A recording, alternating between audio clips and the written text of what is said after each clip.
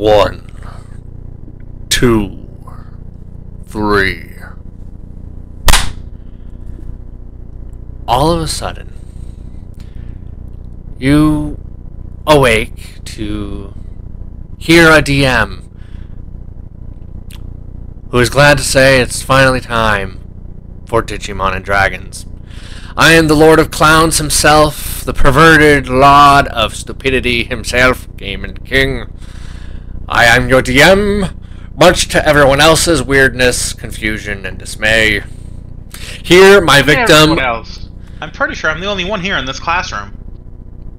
Shush, child.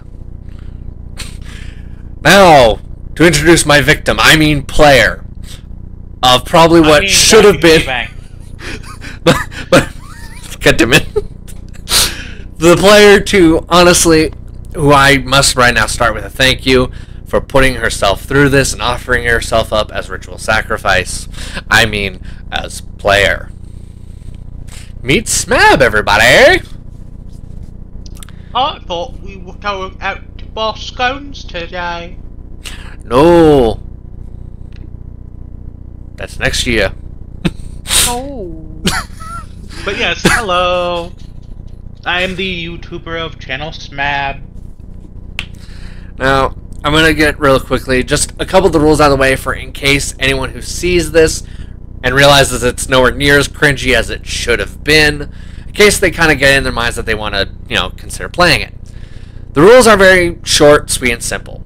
A lot of it is just using D&D 5e, mostly because too many of the other D&D games that are out there are either overly complicated or are using Blades in the Dark as their methodology. I wanted something a little more simple and jump-inable, with a lot more simplicity to it. So, consider that laziness. But, the rules are basically short and simple. If you say that your typing is only a specific element, then that means stuff like Fireball is going to be whatever that element you've chosen is. So, Lightning Ball, Ice, so on. When it comes down to Digimon, Digivolutions, there's no real limitation. You can either play as a pre-existing Digimon, or you can just say screw it and pull a Kato and make your own. Like me! Like our dear little Plasmon here. Hello. Now, I am going to tell you that you don't necessarily have to have artwork or something like that. Smab's just an overachiever. I still haven't done everything that I need to do yet, though. And thank God she has about 4 levels to do some stuff. Yay! I have like maybe 8 sessions, possibly, or more. Yeah. My butt. Now, I am going to tell the EXP methodology here in case anyone's curious on what it is twofold. Yes, you heard me right. Twofold. It is using a little bit of the EXP from, kills, but it's also primarily using Milestone.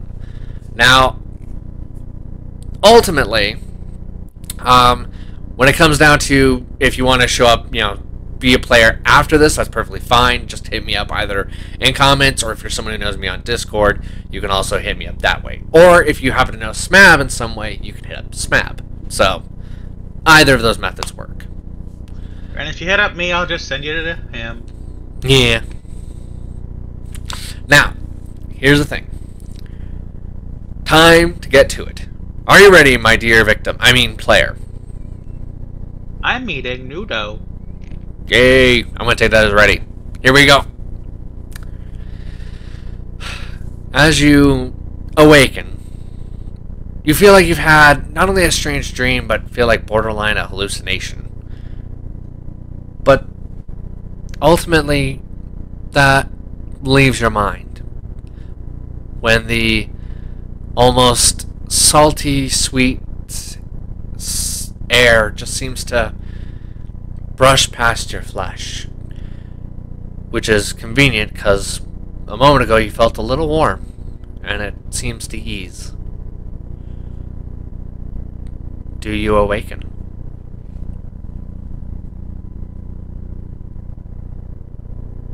I think I'm gonna get just like 5 more minutes. You begin to rest more. Maybe it's the sounds of of animals in the distance, or the comforting breeze and warmth from the sun. But those 5 minutes are probably the best sleep you feel you've ever had.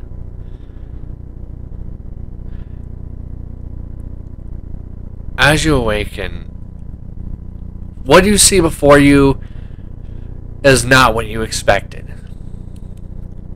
In front of you, you see, on one end, what looks like a giant ocean stretching far beyond the horizon. You feel sand beneath you. Warm, soft, gentle, unlike any sand you've ever seen, ever experienced. Like, this is like the 10-star Michelin of sand. It's very fine. Very, very fine. Very warm. It's not like it burns flesh. It's just this comforting warmth, almost like a warm blanket during winter. Now, as you look around, you can't help but notice that on what was in front of you was an ocean, but strangely behind you is this giant forest and oasis. Its trees bouncing back and forth between being that of palm to some cactuses to what you would see in the Amazon even. A little off to the right, you see what looks like a town amidst a mass of palm trees. And the only reason you could tell is because of how much it's shining from here. To the left, you see this giant forest seem to only grow bigger and more massive and more unrelenting. Off in the distance right between, though, you see a strange structure. You're not entirely sure what it is, but you do have this nagging feeling like it should be familiar-ish in some way. But the big question is, do you look down at all?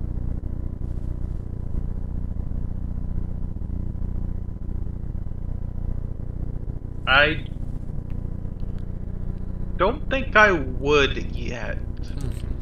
I'm just amazed by my surroundings, considering it's amazing, Fair. spectacular, interesting. I would like for you to roll me a flat d20. Very well.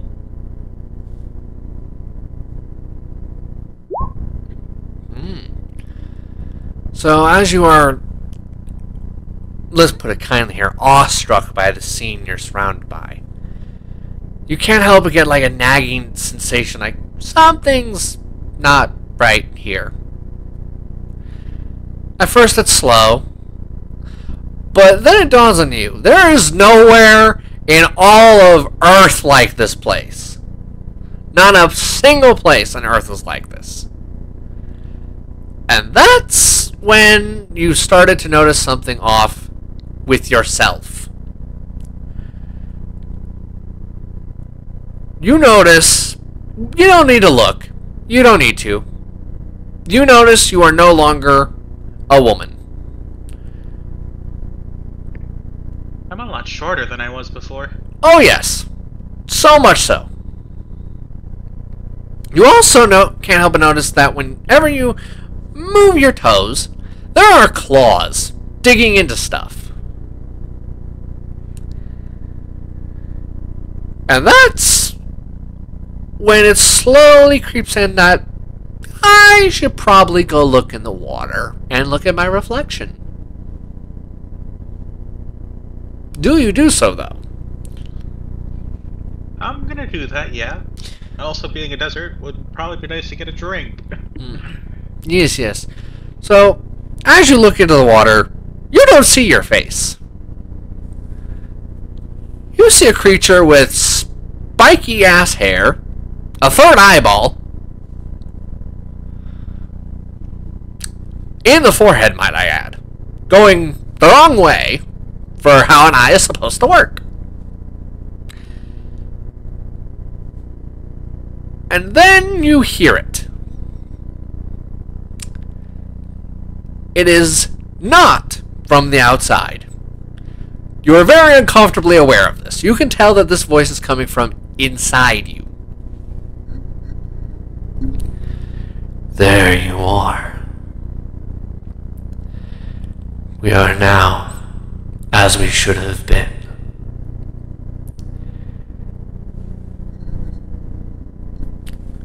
With this said, you definitely get a drink.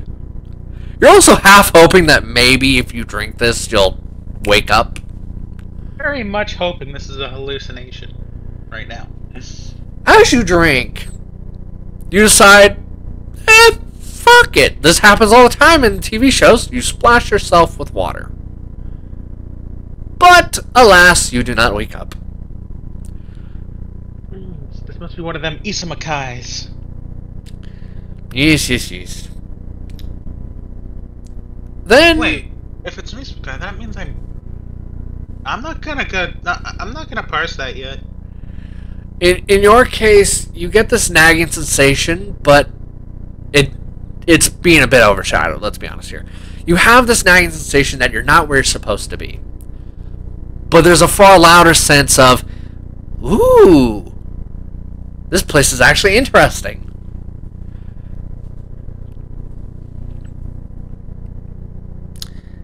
Then you hear it. Heed my call. Do as I beckon.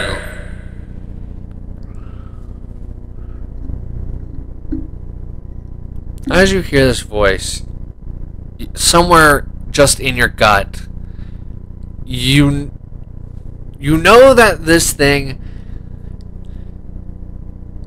is something important. What way it's important, you have no idea right now. But I will say this. You do feel like you're missing details, like something's not quite syncing up in your head right.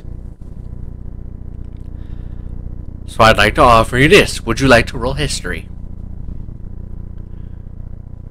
Or would you rather go forwards? I think I'll go forward. Okay. So, I got a mystery voice, I'm in a mystery place, mystery body. Well, best time to do in situations is to find someone else. So, as you go forward, you do come to a point of where it's time to choose what direction. Go into the heavy-ass forest, go to the weird random structure, go to town. Basically, this is the part where I get to use the favorite DM line of many DMs. What ya do?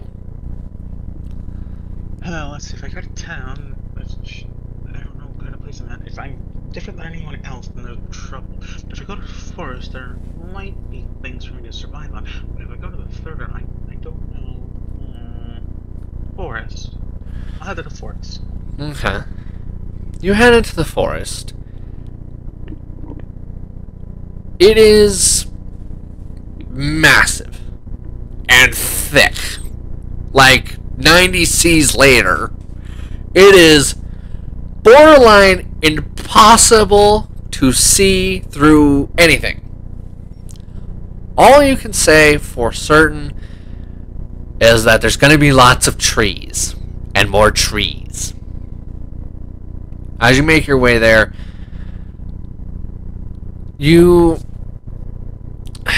it starts off with just light. You hear some slight noise, nothing huge. Just a ting, ting, ting. As you get closer, though, it becomes louder and louder. The noise isn't necessarily deafening, but you can tell that whatever it is not just tink and done. It is tink, tink, tink, tink, tink, tink, tink, tink, tink, tink, tink, tink, tink, tink, tink, tink, tink, tink, tink, tink. Upon hearing the sound, you can easily tell that it's some kind of metal, basically bouncing off of other metals. Do you go to it? Or what you do, really, as a whole? I'll go close to see what it is, but try to not be seen.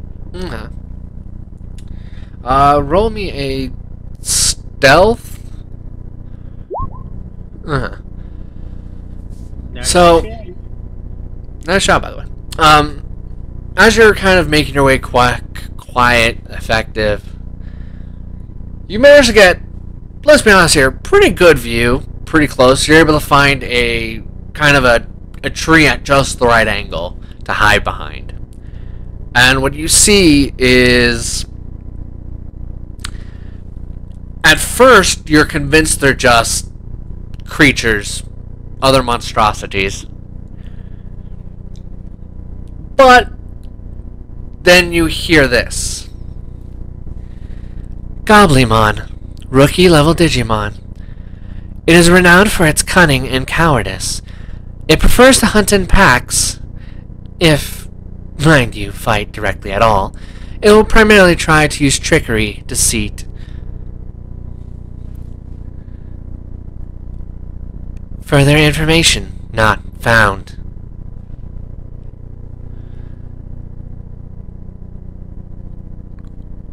And it just kind of goes silent. Eerily so all of a sudden. That was heard inside you. Oh my. It did kind of say one thing that kind of nags at you, though, and doesn't sound right. It says it's primarily a... It says it hunts in packs, and yet you only see one. Where's the pack? May I try to percept around? Yes, you may, by all means. Percept. Ouch! Hey! Here's what I'll give you. You don't really know where they went off to, but what you're confident is that there's a lot of gold here. Tons. Some of the gold stretches almost all the way up to the treetops, even. Some gold is big enough to the point of it can act as hiding. Some of it is so large that you kind of just can't help but laugh at the insanity of it. And others are big enough to the point where it's like, ooh, that's quite a lot.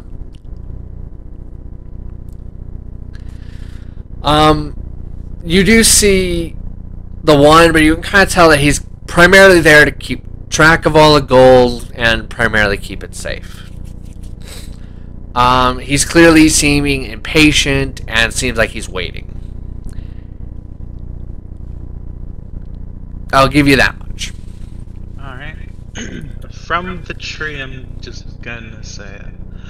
I'm going to have you do one more roll, though. Okay. I'm going to have you do one more roll. Perception. Go. I just rolled that one. Yeah, I'm going to have you roll again, actually. Not because of advantage or anything like that, for a different reason. Okay. Wow. Same number. 5. Okay.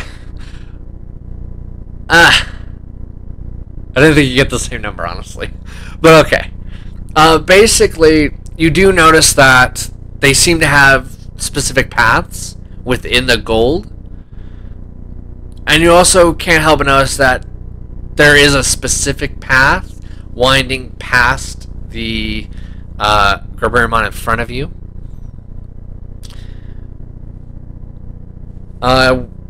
You kind of have a couple of guesses where that path could be just snaking towards, but you aren't sure.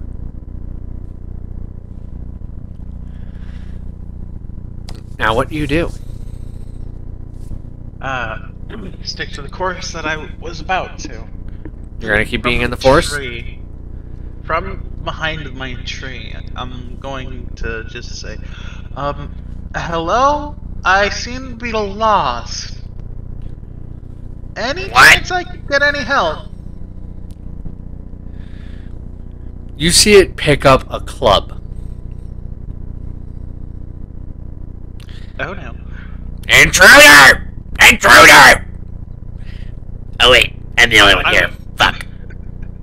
I walk out, hands up. Can I really be an intruder if I'm not intruding? Yeah, that's gonna be a persuasion roll, my dude. I feel like that's a shit one, so it's probably this head. Yeah. That Okay. I'm gonna one. need you. Smartass. I'm gonna need you to make a saving throw of the dex variety. Oh, that one. Okay. Back to back. Hold on, I didn't think we'd be at this. I'll be right back. Oh my god. Oh no. Oh god. I'm gonna die. Well, I mean, Or at we'll least get see. Sent to Egg Village. We'll see. Oh dear god. Okay. Not I have a one. 1 in persuasion and a 2 in dex. Oh, for Christ's sake. Okay, ready? My priorities are strength and con. Okay. Good news! No whammies yet. But he does do a grand total of 4 damage. Oh. It's a very good thing you're only fighting one. So yeah, he does 4 damage to you. Now, in doing so, I think it would be very apparent that you probably won't be able to talk your way out of this. Or at least, great you can try, but as your DM, be afraid. Because now, with this, you're probably going to have disadvantage on any attempt to persuade him to stand down now. As all great protagonists do. 19! Okay. That definitely hits. 5 damage. Okay, a really good start. And then I'm gonna bonus action my second wind. And get my health back. Up. Cool. That is my one use until long rest. Oof. Yeah. What's your AC? 18! Oh, good. Thank the Lord. So he swings and misses. This armor on my body ain't for nothing. Yeah. It's also going to use second wind, though. If I remember correctly, second wind is a D4. It is a 1d10 Oh. plus your fighter level. Oh, it's far more than I thought. Unfortunate. Oh, dear God. Being proper. It has all its health back. Your turn now. And that is the bonus action, by the way. Uh-huh.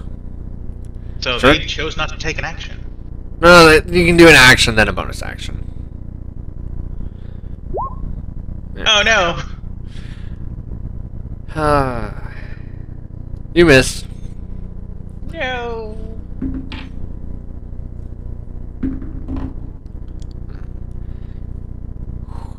Misses as well. Your turn again. Alright.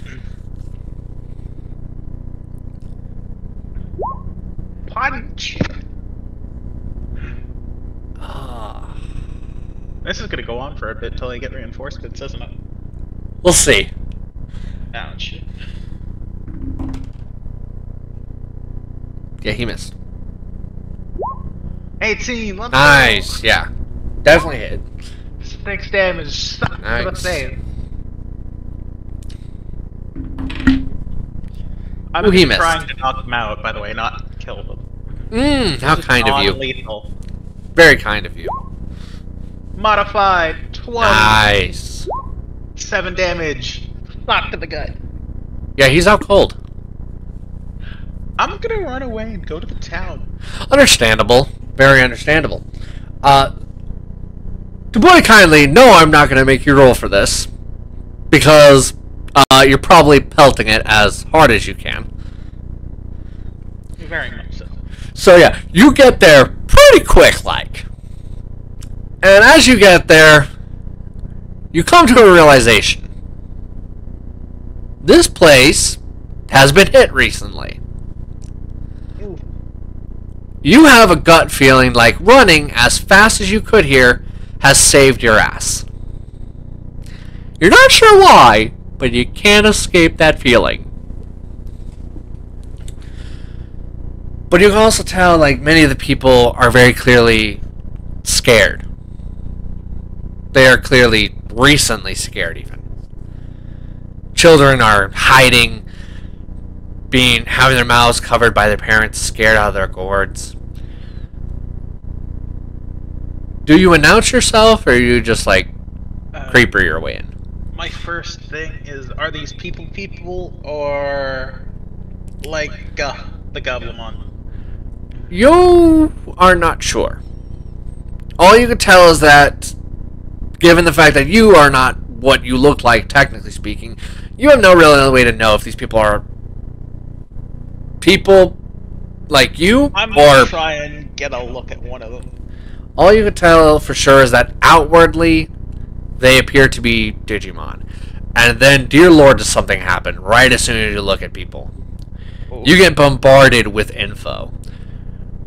You realize that as your eyes travel to each person, it's going to the next person and describing what they are. Oh, fuck. Ow, ow, headache. It's... Ice cream brain. You start to realize, like, maybe I should look at them, one, let it finish its bullshit, then go to the next. Or do the introvert thing and look at the ground and go to the nearest one. And That is an option if you'd like. See, I'm gonna do that. Go up to the closest possible one.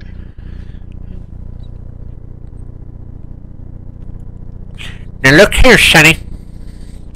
We don't got anything left for you to take, so you go back to that fucker Goblimon, and you tell him to kiss my old ass. While looking at the ground, I think I... Hey! Look at me when you talk to me, boy. Don't you sass me now. I'm 900 years old. You will show me some goddamn respect. I'm gonna look up slowly. You notice there's a weird delay for the voice thing. Before it was like bombarding you too hard and too heavy. Now all of a sudden it's like Digimon. Mega level Digimon.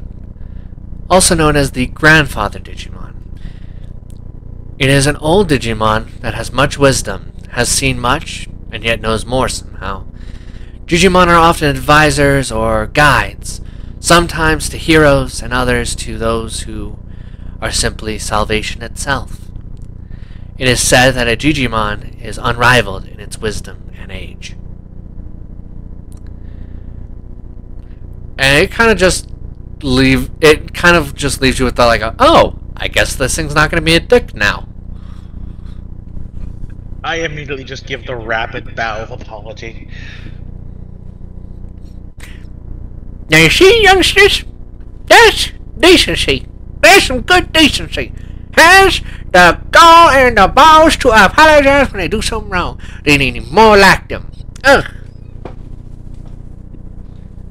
Where's my dentist? Honey! Where's my dentist?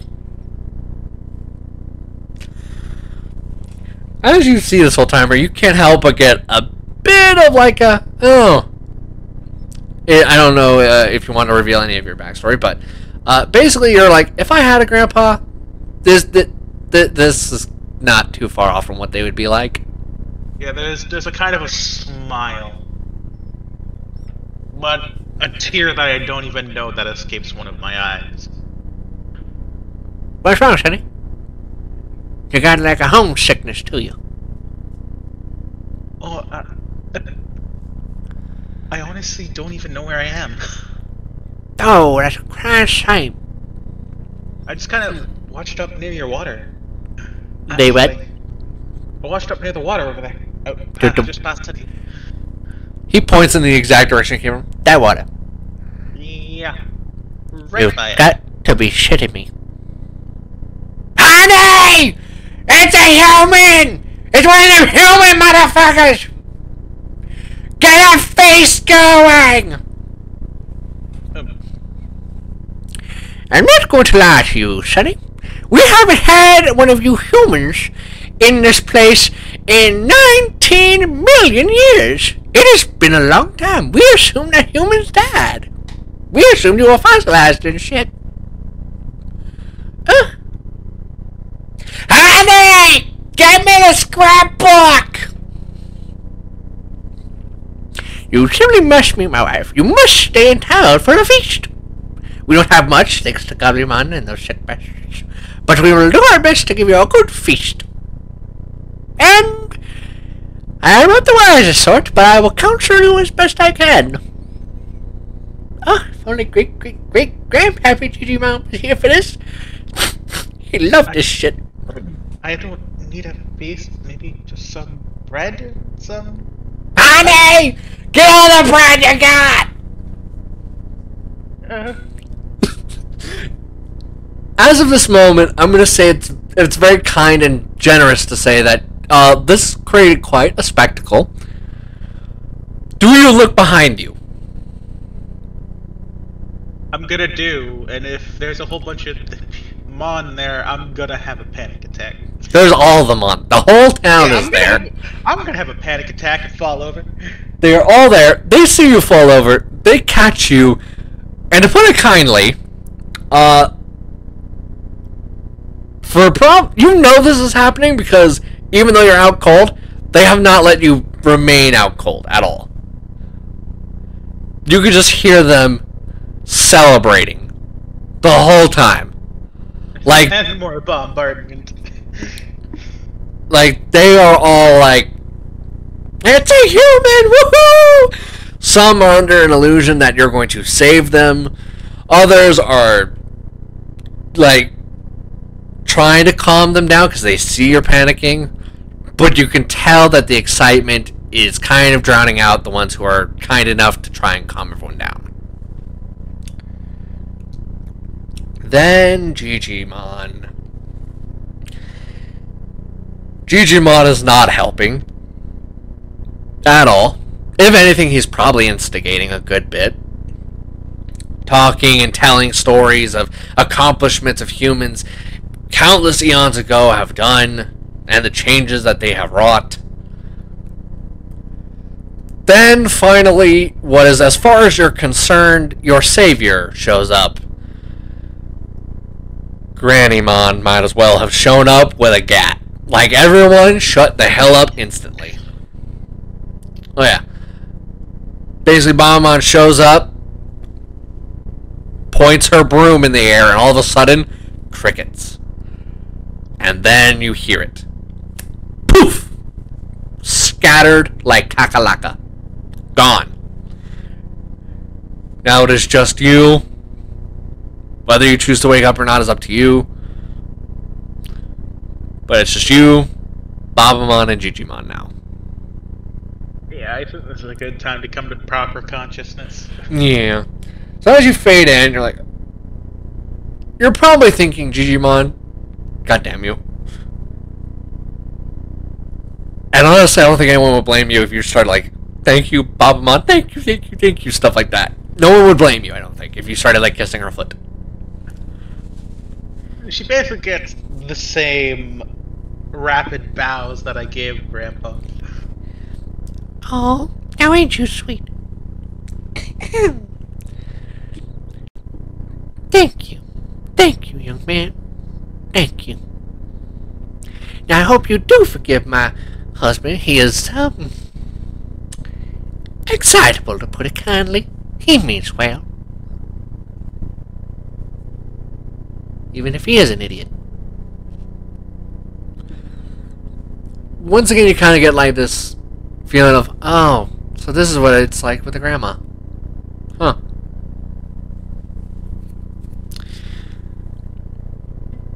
She kind of apologizes for his behavior, hands you over some bread,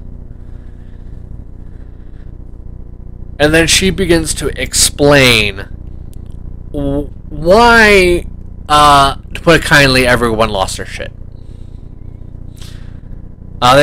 She tells you about how for at least a couple million years, a group of Goblimon have been harassing this town and taking all of its gold the entire time. And then she says something that kind of was like, ah. She says that they operate in the forest nearby. Convenient. Ultimately, she tells you about how their gold has been being stolen, and they've not really stopped. They've been doing it for that long. Every time they make a little money, they have to pretty much almost immediately give it away. She also tells you that there's not many of them anymore. They kind of started up their own little town a ways away, and these are kind of like the outpost guys. She tells you that there's typically only ever about a total of 2 of them operating at any one given point in time. She does tell you that there used to be a 3rd, but he got promoted and left. She also tells you that the town has had a bounty on those Goblimon for a long time. But no one's really ever cared to collect, because even though there's so much gold there, that gold rightfully belongs to the city, so they can only do a certain amount of a payoff for those who would complete the contract. She does point you to like a billboard that has like bounties, quests, and then as you look over, I would like for you to do a perception check or investigation, whichever you'd rather. We got a 17. You can't help but notice that as she's pointing to it, there is a piece of paper, and it does not only corroborate her story, but it's very clearly been ripped off and thrown to the ground. What do you do? As she is, mind you, weeping a little bit about how their town has been ransacked for all these many, many millennia. Alright. I'm going to walk over to the paper that's on the ground. And I'm gonna crunch it in my hand. And I'll say, well, I'm not one to let people stay getting hurt, so I guess I'll help. As you say this, both Baba and Digimon start to weep, saying, thank you, thank you. Thank you for being so kind and merciful. Because we don't know how much longer we can survive like this. Thank you for your mercy.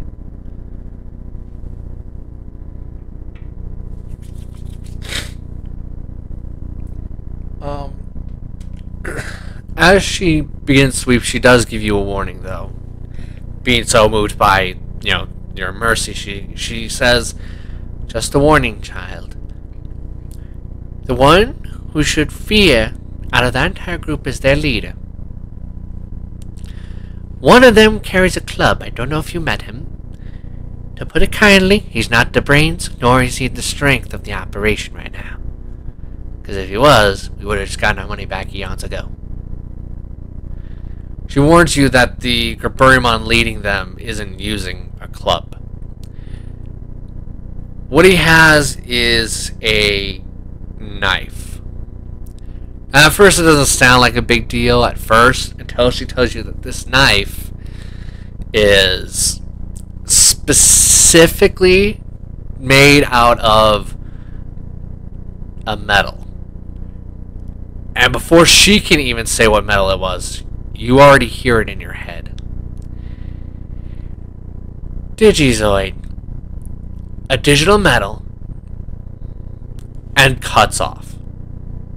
And then says, error, error, information lacking.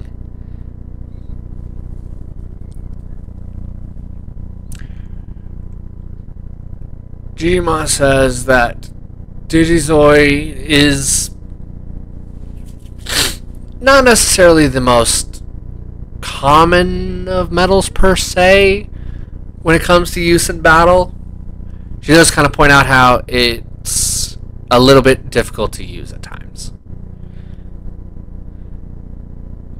Your instinct all of a sudden like roars. Deep in your gut you can feel, just because it is not common does not mean take it lightly. We must be cautious.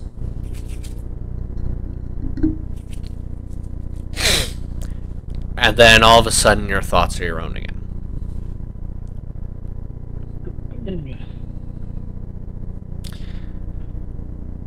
But I will say, Digimon does grab your hand for a moment. And says something you probably weren't expecting. Now listen here, Sonny. I know it's difficult, but trust me when I say this. You're not the first of your kind, okay? There have been others before, and they've struggled with the voices too. You'll be okay. Just trust your heart and your instincts. As long as you use that head of yours right, you'll be fine. Now be careful on your way back. We'll have some bread ready for you. And kind of does a light pat on your back. I just give a single pat. He smiles and nods. But now, what do you do?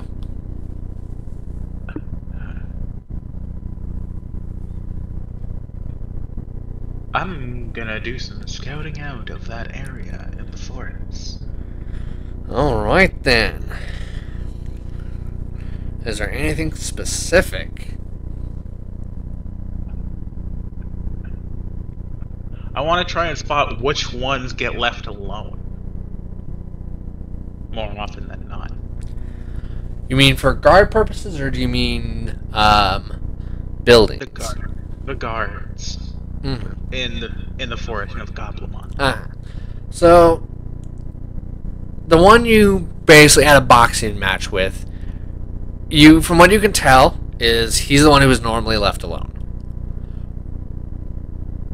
But you can also, as you're kind of getting like halfway into the forest, you can already hear the leader chewing him out and basically saying, from now on, we're guarding this together, the end.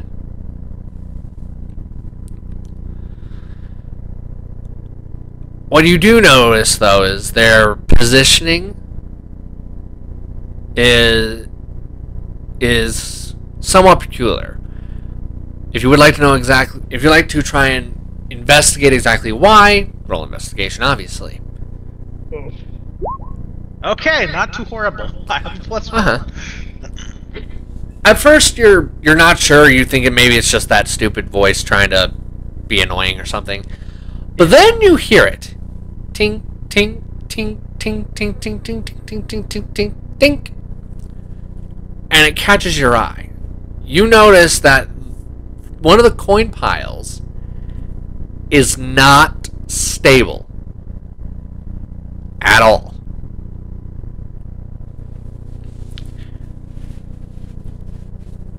You can tell that it's just because there's just far too much gold to pile on, and more gold has just been piled on over the years without any real care to stability.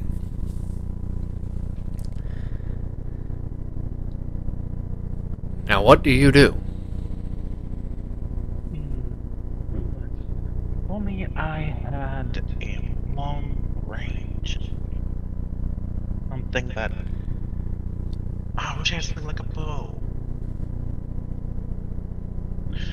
But... And as I'm thinking, my unmetalled hand heats up as we end up with a Spitfire and seeing my hand inflame with a small little fireball. I'm surprised, but plan. Shoot it at the unstable pile. 120 feet range. So I'm gonna be as far away as I can so that I'm not easily spotted when it fires off. Alright then. I am going to have you roll to hit. Very well. Congratulations. 16. Yeah, I wasn't going to have it. Damage! Oh, don't worry. Don't you worry about that. Two-sided. Okay. So, as you hit the pile, you do realize one thing comes of this.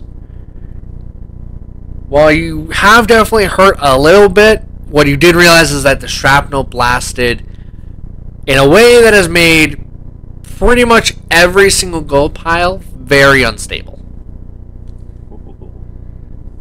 Now, there's not many, because too many of the gold piles are farther out, but you can at least tell for sure that the two other piles are definitely unstable. And that they are near enough to the point where if you would like to weaponize them, you could. Alright. Do you do so? I'm going to wait just a little bit and see their reaction. And I'm gonna hold reaction to if they get close to either of those piles, blast. I will say, if you want to weaponize those piles, you do have to move, though. I will move to get closer. Would you like to roll stealth so this way you don't get seen? 11.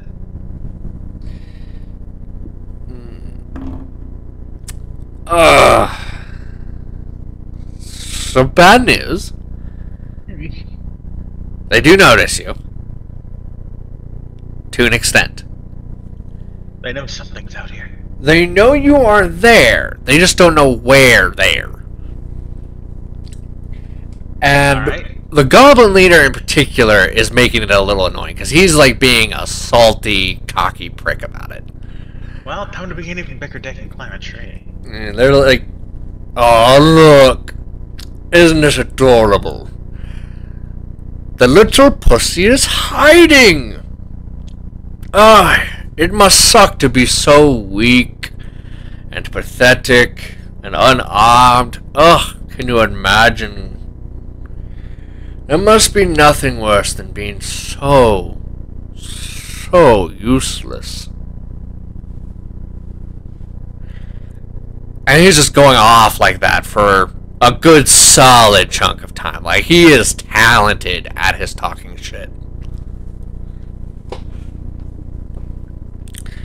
Now, what are you climbing a tree for? They might come to my destination. Oh no, they don't know your destination. They just know you're there somewhere. Well, if I'm up in a tree, I'll be harder to find. So yeah. So you're up in a tree. I'm not going to have you necessarily roll for it because these things are, like, pretty easy to get a hold of. A lot of branches. Lots and lots. So many branches. Like, too many even at times. Now, what do you do now that you've arrived above their heads? So, do any of them make their way to one of the piles at all? Or is that plan a wash? Okay. So, yeah. While the leader himself is, like, close enough that if you did some stuff, he could take a little bit. The other one, though, is very close to basically 2 piles.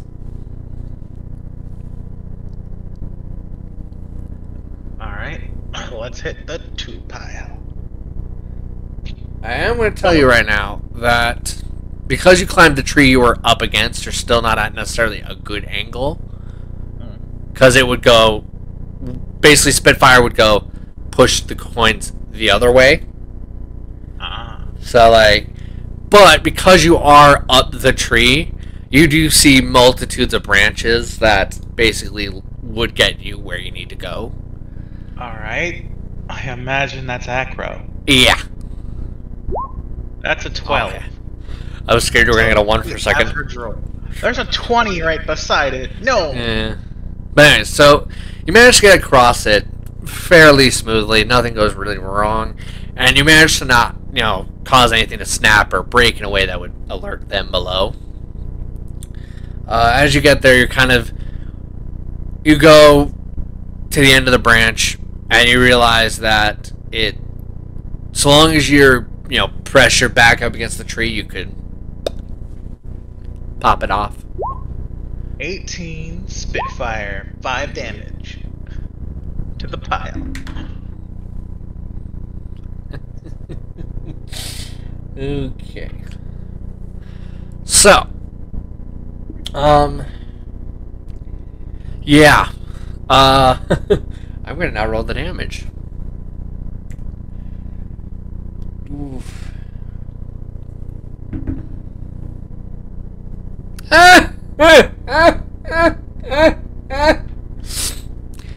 Yeah, first one's dead. The goblin you just sniped with coins is dead. Now the leader, he himself takes a little damage, but not much. But the first the minion goblin, he did. Like, dead. It's gonna hurt in the morning. Oh no, there's not gonna be a morning for him. He's dead. Let me put it to you like this. You did double his health. Oh my. Yeah, so there's no choice but for him to be dead. So, how many do I see out left? You have just the leader right now. Oh. But with... So what do they do now that I've done that? They kind of just look and spit on the dead body, just like... You can kind of hear him mutter something, but without a perception check on it, it's not heard otherwise.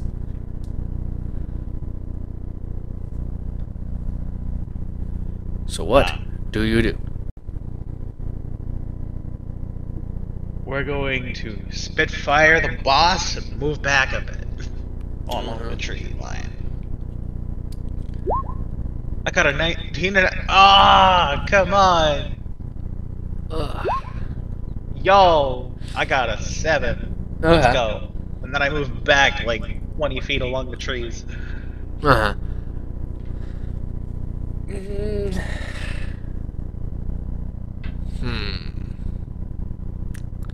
I think this is probably where he knows you're in the trees somewhere. I don't think he would know where in the trees, but he knows you're in the trees somewhere, I think. Yeah. And he's gonna start a forest fire. Oh no. Yeah. So basically what he has done is he has used... I'm going to say you're probably still in line to know that he's done something. How exactly he's done it, probably you don't believe entirely, I'm going to say. Because, how new you are to this whole... everything. Yeah, I know how to punch and use a firebolt. What you do here is this. Gobbly Blast. When used, throws concentrated physical energy, and then it cuts out again. Info not found. The worst encyclopedia ever. As it hits, at first it starts as just an explosion as far as you're concerned, but then you notice the fire now ensuing. Shit. And it is going your direction. what chance this ends up affecting the town? Like, is this gonna hit the town? No, it will not hit the town.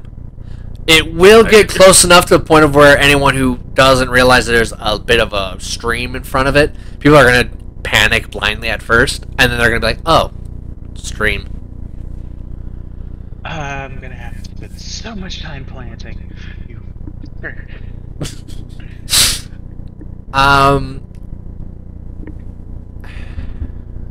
Yeah, it's going to use its second wind. I feel like. Yeah. Yeah. On an upside. I'm gonna use my free actions to be like, you know, at least I'm not as weak as your mother. Okay, you know what? For that, would you like to impose a disadvantage on him healing? Yes. Okay. Good news is he wasn't able to heal 5. The suck news is that he only really healed a total of 2. Now for you, Yay for me. that's a yay for you. For him, it's like absolute suckage. But I will say this: I think this fire has a different problem for you. Yeah. And I'm gonna say,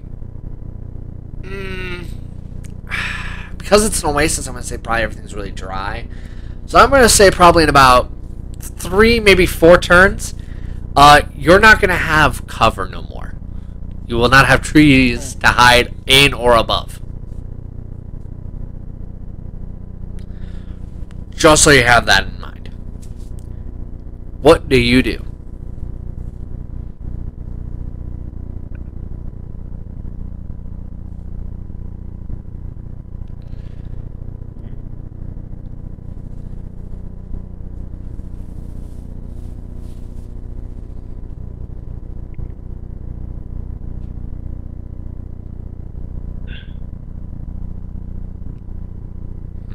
I'm just gonna say, just in general to all the goblins here, are you gonna be cowards? Are you gonna fight me in the fire? There's only one. Real mons. There's only one. And I'm not sure what role this would be. I feel this is intimidation. Yeah, let's go with that. I got a 20 modified though. Put it kindly, it works. Yo. Let's go. He does run into the fire to fight you. Now granted, I will say this much. I don't think he's going to take any damage immediately. Yeah. But I do think it is fair that he will be taking damage if he touches pretty much anything. That's not you. I have cursed his doom. He still can't properly find me. So, that my action? Yeah. Alright. I just rolled to see how, what he will do. So, in here, vision would be obscured, so it's not good for me or him. Yeah, don't worry, it gets worse. I rolled for him to charge further out of the fire. Not one. Yo. So he's gonna faceplant into some fire. Yay! I'm gonna say this is probably a D8, I think. It's either D8 or D10. But since I'm not sure, I'll just say D8. And we'll see. Unfortunately, he only takes 1 point of fire damage. But his clothes are now on fire. So now, he's going to be taking fire every turn. He's got the heat metal effect, but for clothes. It's heat clothes! Yes. I cast heat clothes!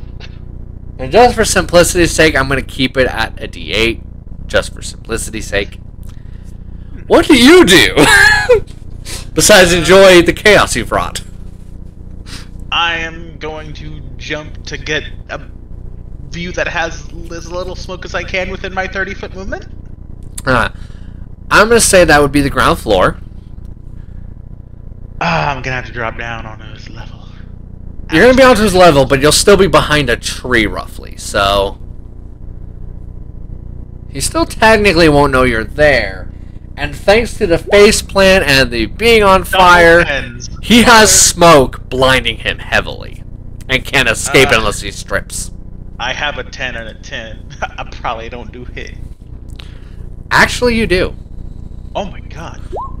2 damage. Okay.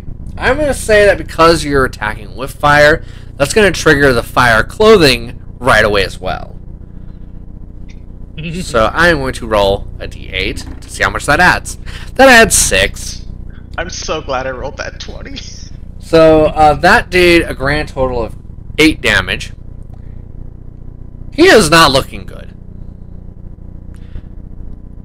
He is really looking cooked. Both hyperbole and literally.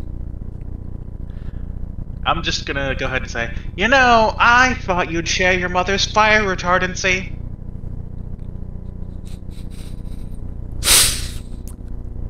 I think that just confuses him, like, what?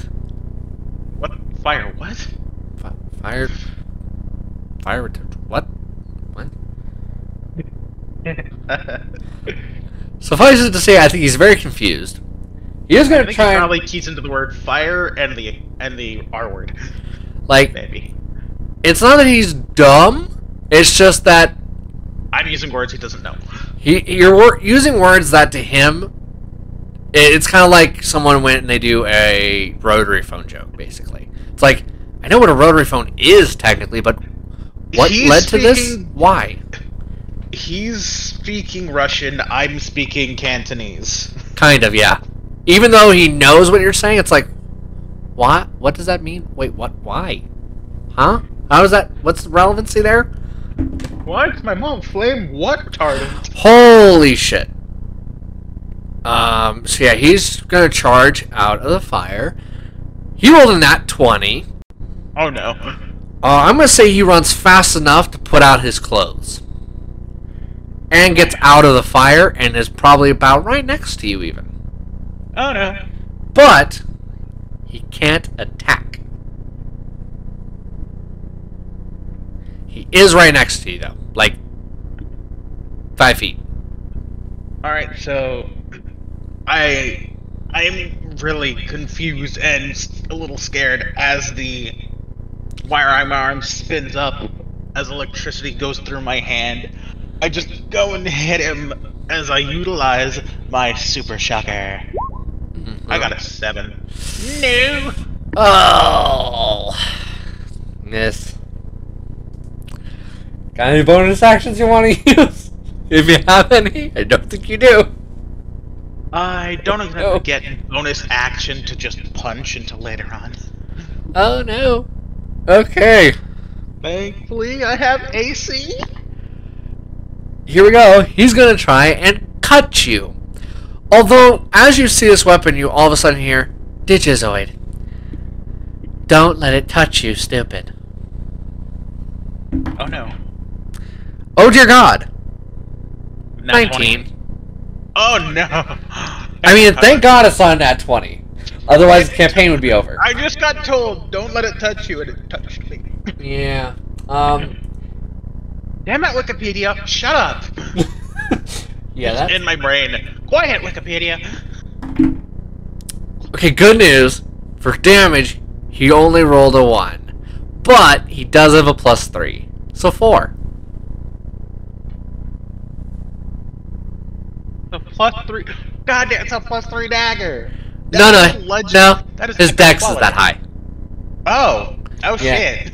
Yeah, by the way, now that you are in front of him, you hear all of a sudden, Gaburimon are known for being fast and cunning, not known for their brute strength or for their charm and looks. It is often said that a Gaburimon is borderline, only barely more pleasant to look at than a Numamon.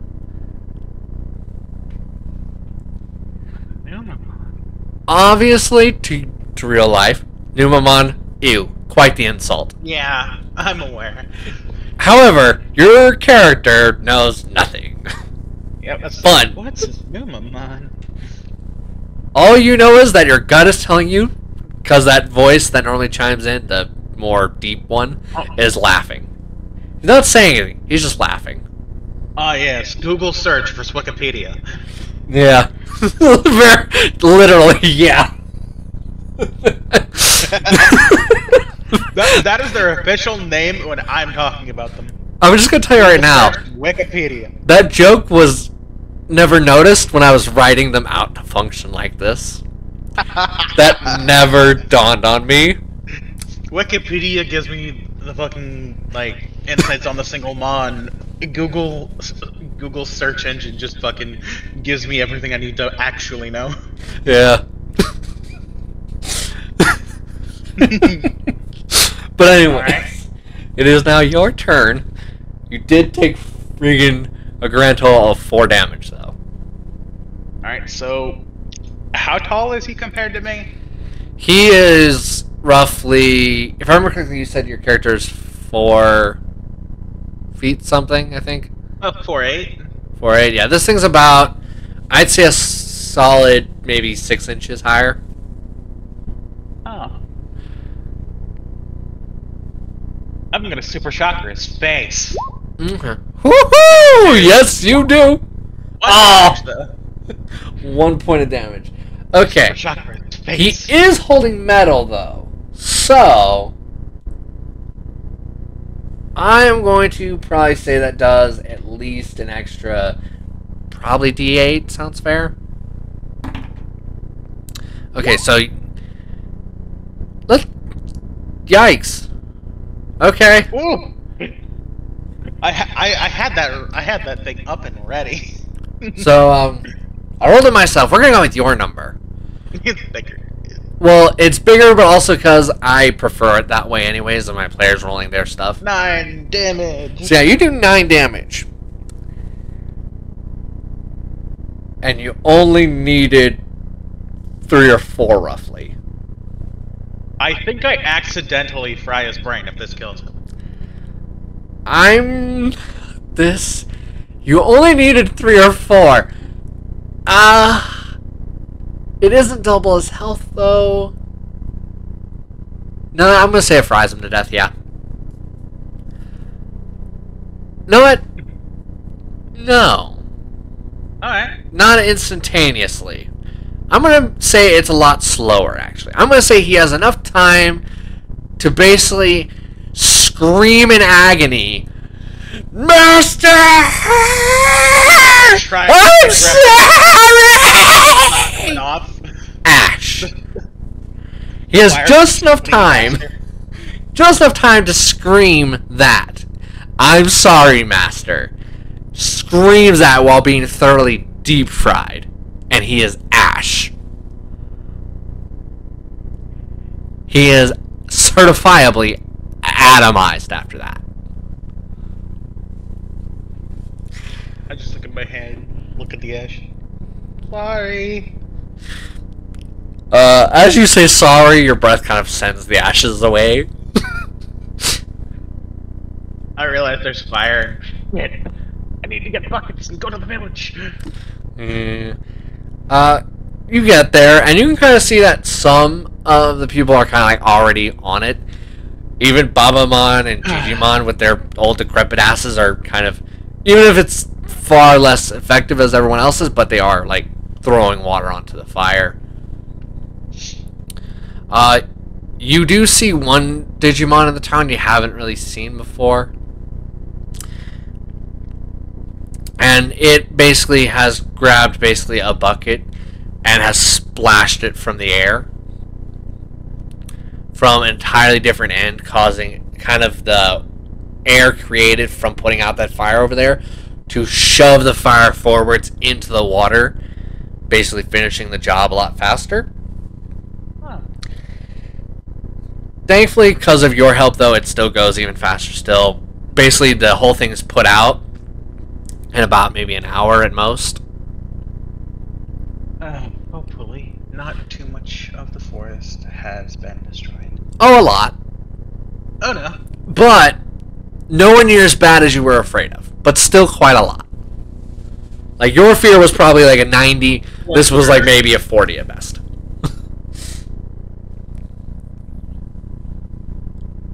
Now, this Digimon, this one bugs you a little more. Because the info that gets relayed is choppy all of a sudden. That, Mon. Ba. Tai. Det. Can.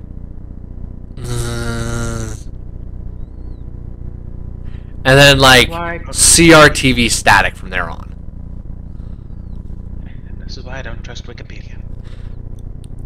You hear in your gut, you must be careful. Whatever that is, something's not right with it. If you decide to talk to it, be careful.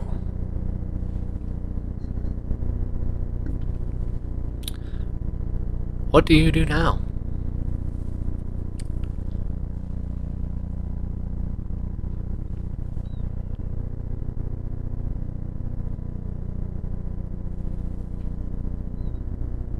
I think it's probably a good idea I go back to the forest, and because I don't want someone at random to grab that dagger. Uh-huh. So, you go to the forest where the dead body and the ashes were. You do see the dagger, but you notice something's not right with it. You notice that it seemed, to put it kindly, bigger when the Goblin Mom was holding it.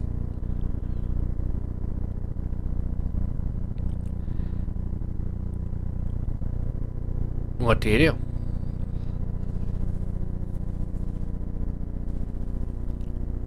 I was told not to touch it, so this is a bit of a dilemma, because I also don't think other people should touch it. Hmm.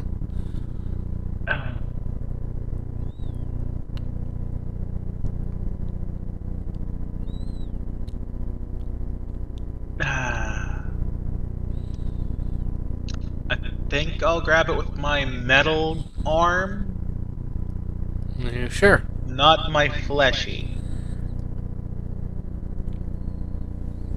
This is what you want to do? I'm getting a DM warning. Oh fuck. No, DM just wants to make it very clear that this is what you're choosing to do.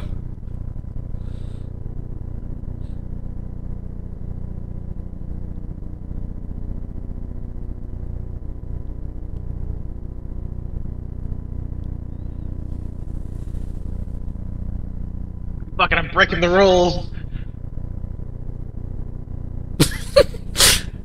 I was told not to. I'm breaking the rules. So you're gonna touch it. I'm gonna touch it. Okay.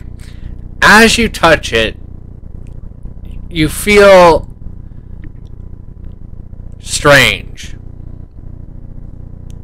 You feel off. Your vision blacks out. Oh, not to save. Oh shit. You hear it. 1, 2, 3. Your eyes open, but you can't tell. Everything seems black as pitch. Off in the far distance, you see a glowing dot as it grows and grows and grows. Do my bidding. Do as I command. I only take suggestions. You say that, but you can tell that if he heard you, he's clearly not caring. Or is just not willing to respond. As you see this giant blood red dot, you start to realize it's not a dot. You are literally staring at someone's eyeball. Oh no. You can tell that whatever they are immense. But you can also feel a tug, a pull. Before you can even truly realize it, your entire body is wrested from you. Your arms yanked to your side and locked. Huh? I just want to say something before we continue. Go. Dormammu, I've come to bargain. As you are gripped around as you say that, your arms are locked into place. Your knees lock tight. Your whole body is almost as if in a vice. And what you see is this. You see your body flung fast, rapidly.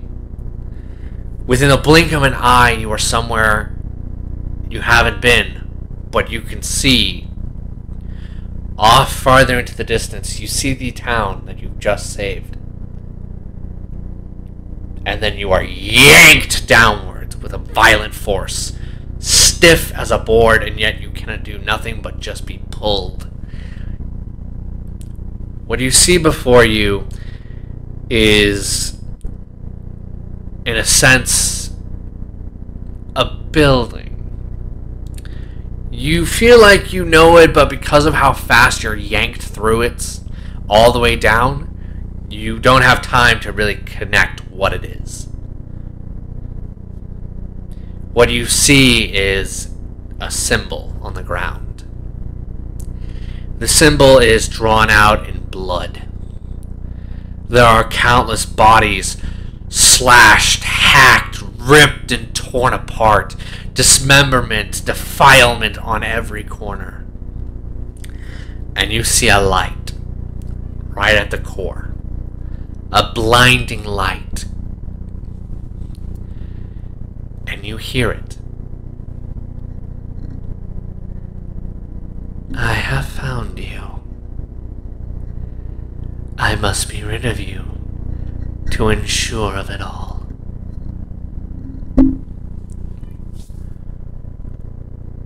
And you awaken. You're once again back in the oasis. The blade is gone, though.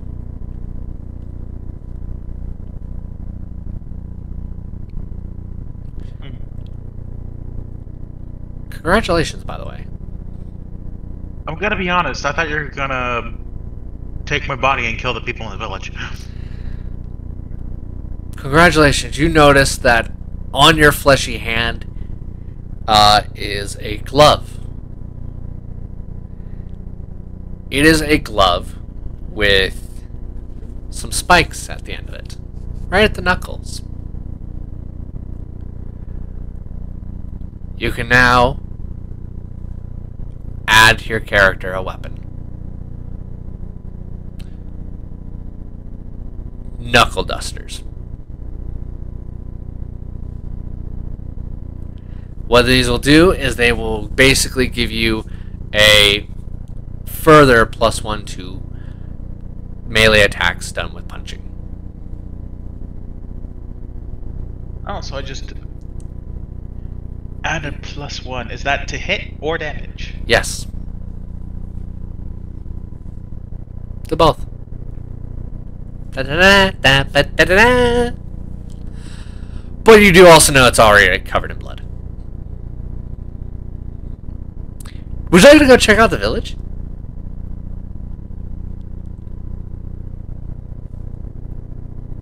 Sure. As you arrive in town, you hear crying and mourning. You see sadness, and then you see the people who stare daggers at you. And you see Babamon next to a pyre. Why, Sonny? Why? Why did you do this? Why? Do you look at the pyre?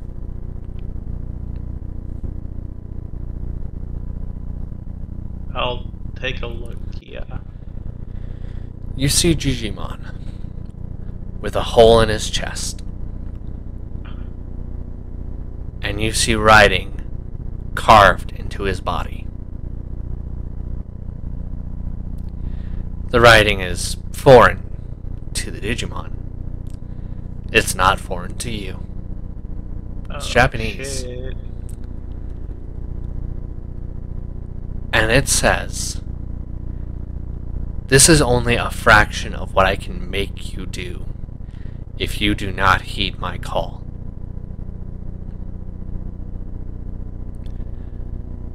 You will go, you will fight, and if it is needed, you will die.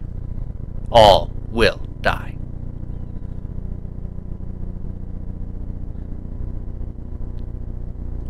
And you also see an object on the ground.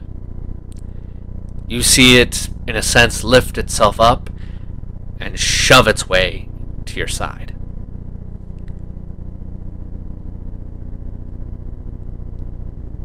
What do you do?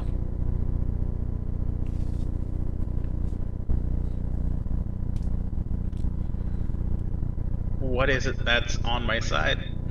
It is a scroll. You feel like it should be familiar, but your memory, your knowledge is a little scrambled.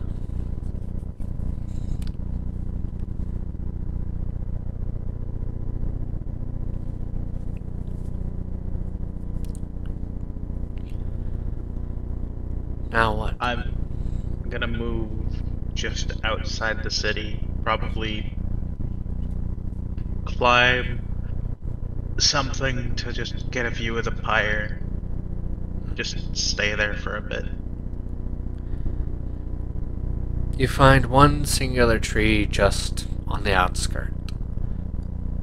A lone survivor, a symbol of tragedy. Make of it what you will, but a singular tree nonetheless. Specifically that one tree there, right in the picture. Ironically, you're not wrong, yeah. It is a palm tree, just sadly it's the only left. It's the only palm tree left for quite some distance. As you climb to its top and sit right at the very height of it, you can see the pyre. You can hear the mourning still that's happening.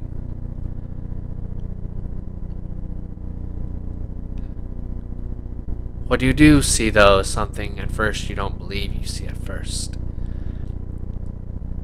You see Digimon in front of you, floating in the air. You hear him say, Now, Sonny. As I've said, this happens. This has happened before. You're not the first, probably won't be the last. But follow your heart and your instincts. Keep that head on your shoulders. You'll be fine." As he fades away. As he fades away, you hear in your gut,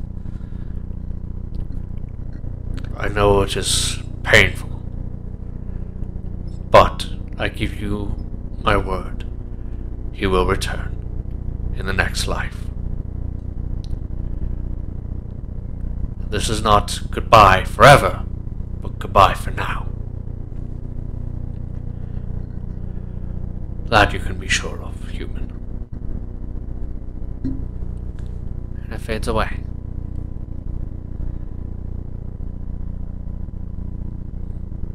What do you do now? I just take a walk out to the desert. Get one before doing so, I get one last drink of water. As you do so, you notice that in the distance, just past town, there is a structure. You're confident that it's the structure you saw in your head, but you're far enough away that it's still hard to make out what it is or why it's so familiar. You go, you get a drink of water. Suddenly, the water seems to have almost a not as happy inducing of a taste suddenly. Memories, moments seem to dance in the water. Memories of your former life and the scene that was before you.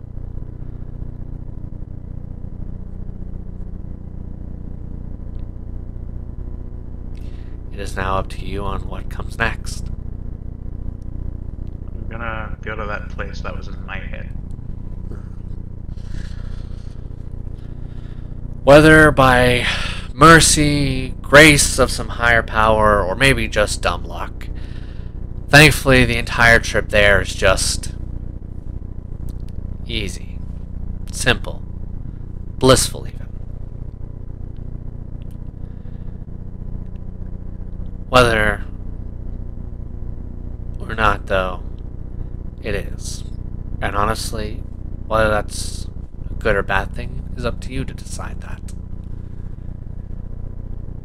But then things go wrong.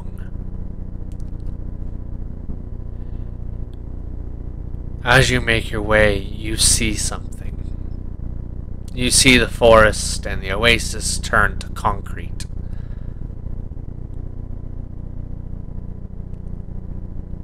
You see a sign. Do you read it? I do. Alright then. What you see is A lot of images. You may have to cut this part out of the video. Until you get the picture. Oh no, no picture. Oh. It's a sign that basically just reads Asada Pharmaceuticals.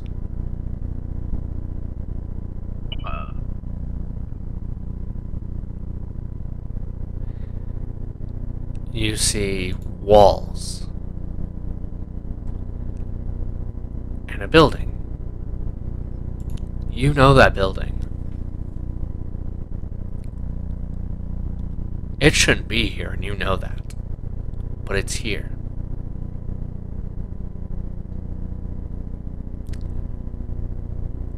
Do you go forwards?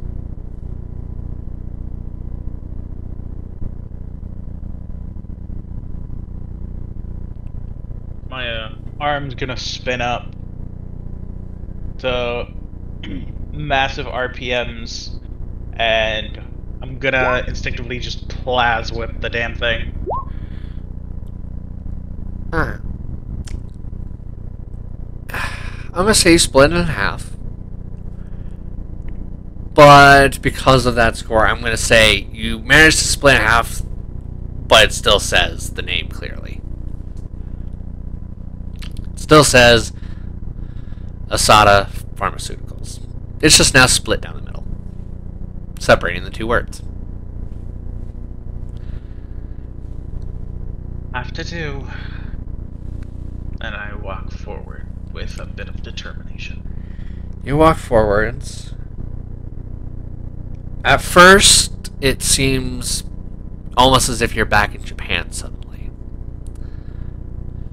Typical buildings, but you can't help but now notice that they're more run down than the actual buildings themselves.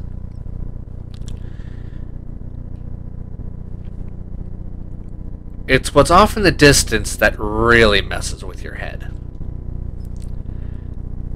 At the end of the concrete you see, and mind you, once you see it, you're like, how did I not realize that's what it was? You see an Egyptian pyramid. But unlike a typical Egyptian pyramid, this one doesn't start up at the top or have a... It has a doorway right at the bottom. Right with ground level. The doorway is ornate, embellished and embroidered. Gold hues here, silver bullions here, gems here, stuff here. Silk drapery, even, like, the thing's excessively lavish to the point of almost comical.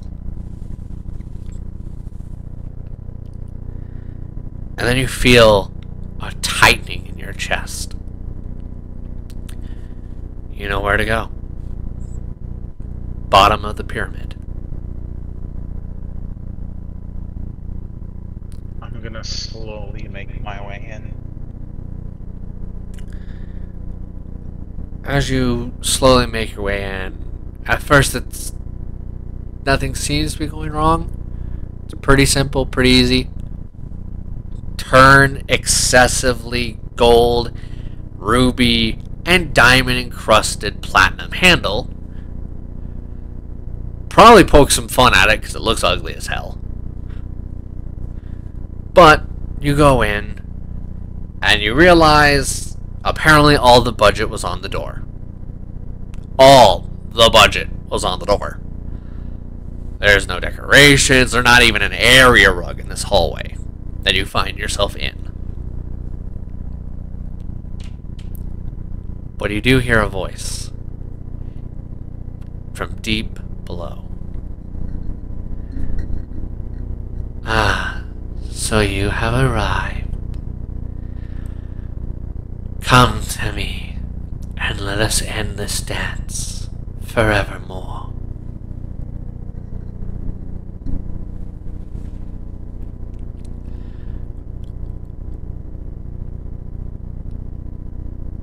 As you hear that, you hear from deep within you,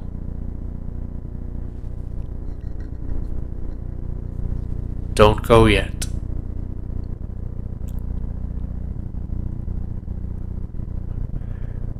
Not yet. Head to the top first. Head there. Trust me.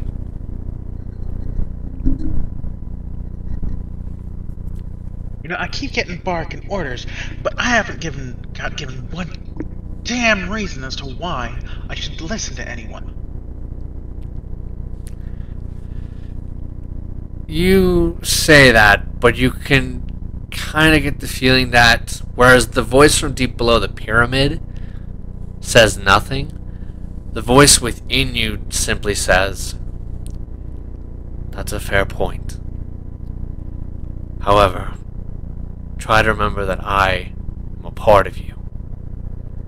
I benefit not from deceiving you or sending you to your death."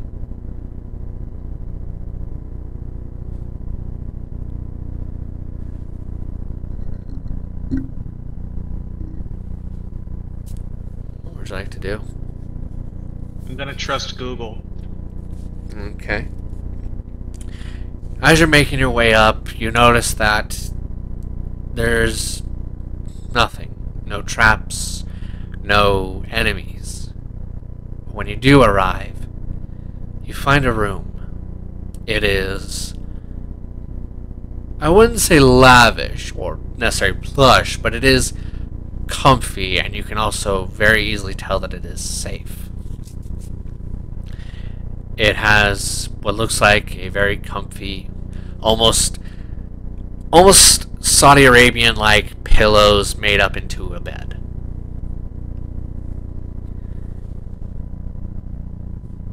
It also has a view. Eat your heart out, any friggin' image. This thing has such a beautiful 360 view, stretching out for what seems like miles of vistas. I.e., the picture that's on the very video recording. Yay! You have that facing out towards the city for a view. If you look the exact opposite direction, you see what looks like Almost kind of like a, imagine like almost like multitudes of islands and beautiful oceans separating the islands. Almost like Hawaii, basically, where you can look out and you can see tons of islands dotting each other. Ah, yes, the Cayman Islands. Yeah, exactly. And then off in to a different side, there's what looks like a mixture of mountains and almost craggy, almost kind of like almost like the Grand Canyon, almost in view, almost as if you're staring down the Grand Canyon from a high view within the Grand Canyon. And then in the other direction, you almost see what looks like tons of open skies and even some islands within those skies. Ah. I could make a very salty joke directed at Tears of the Kingdom, but I won't.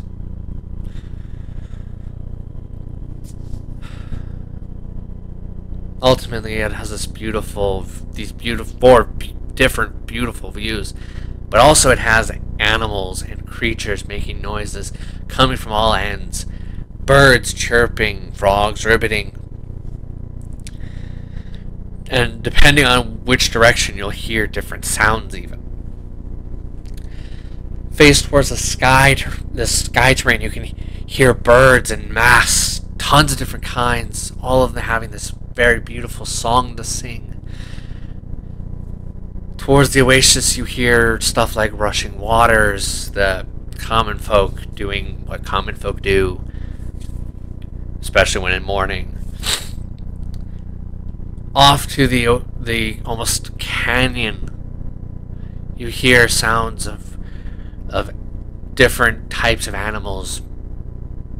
I'm not gonna say zebras because that's not a good example, but kind of along that line.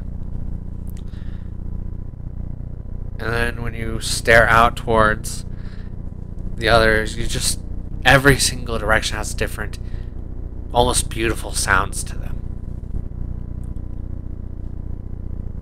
And in your gut, you can feel like you can rest here.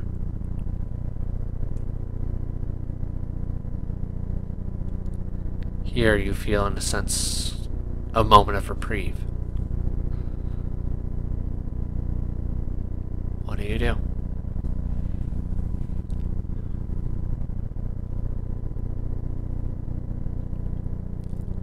I'm just gonna look around the area and see why I was told to come up here. Because a view clearly isn't the only reason.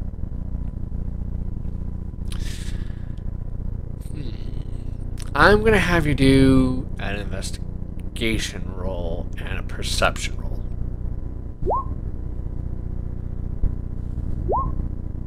Ouch. No, that's persuasion. I bet. There we go. Okay, yeah. Alright, so perception-wise... I persuade the window to let me out. So investigation-wise, you don't really find a ton. But then you realize what at least half the reason was, you think. But you can tell that what's clearly wanted is for you to rest. Clearly, it wants you to rest, as if preparing you for something big.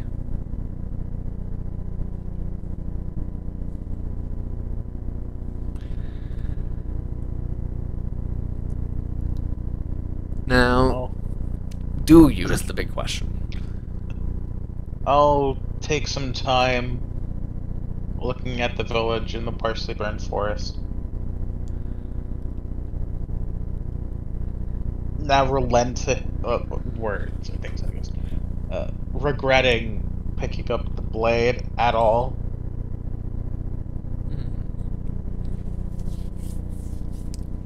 And I go to bed full of various emotions. You lay on the bed, and it almost seems to cradle you, comfort you even. And you fall asleep. But your sleep is not your own.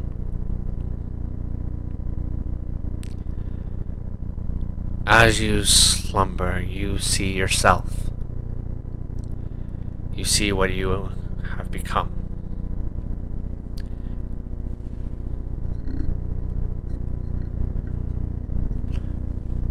It's good to see you are well, despite everything.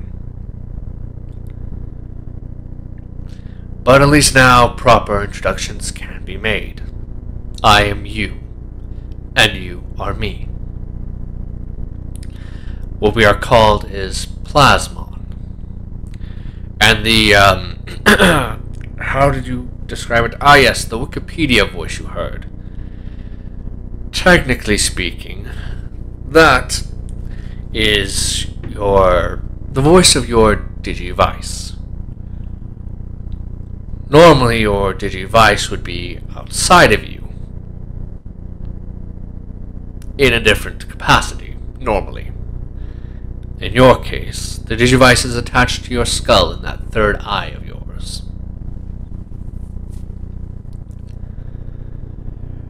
Which is, might I add, not normal, to put it kindly. Now, normally she's not this bad, I swear. Normally. But she's become, I'm going to be kind and say unreliable. She can give you information about the lore of things, but the more practical things, not so much. Now, I am going to warn you. What you are going to fight is going to throw you for a little bit of a loop, based off of your human stories and mythologies. Here, in the digital world, that's the place you are in now. Here, light and dark aren't so clear-cut, even by humans' gray standards. Here, especially, light and dark is odd.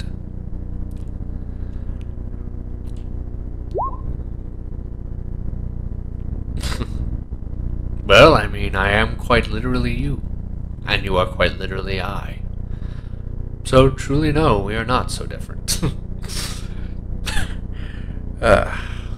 Ultimately, please do remember this. The creature that made you kill Digimon, none of that is truly your fault. Truth is the reason that happened is because that vindictive bastard wants to ensure you and I are as tightly wound on his pinky as we can be. In fact, if he has his way, we'll be about as tightly wound as a private use toy, if you catch my drift. Ultimately, whether we side with him or against him is not important to me. What is ultimately important to me is that you and I make it out of this nightmare alive. We facts are as we need each other, for we are each other. But more than anything, I am your partner in this. And for that, I do rely on you the way you are going to have to rely on me.